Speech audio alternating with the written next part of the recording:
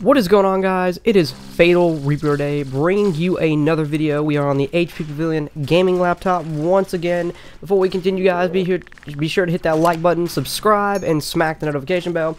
We are approaching 1,000 subscribers, and like I said, I will be doing a giveaway on that. We'll be doing a whole video celebrating our 1,000 subscriber journey and talking about it in that video. So stay tuned for that.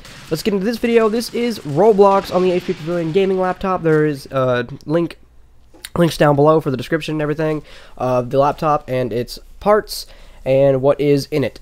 So we are on Roblox once again. This is Arsenal. Now I've already done an Arsenal test, but I wanted to do something that someone has asked me to do for a long time now. I just never got to it.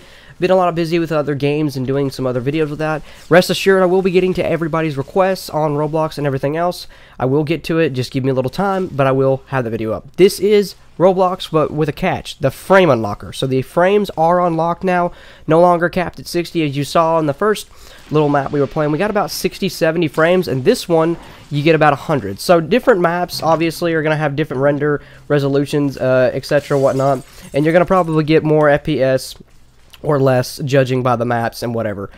So, or different games for that matter. Arsenal happens to be a pretty decent one as far as graphics go. So we did get about 100 FPS. So any game now that I do later on Roblox, the FPS is unlocked.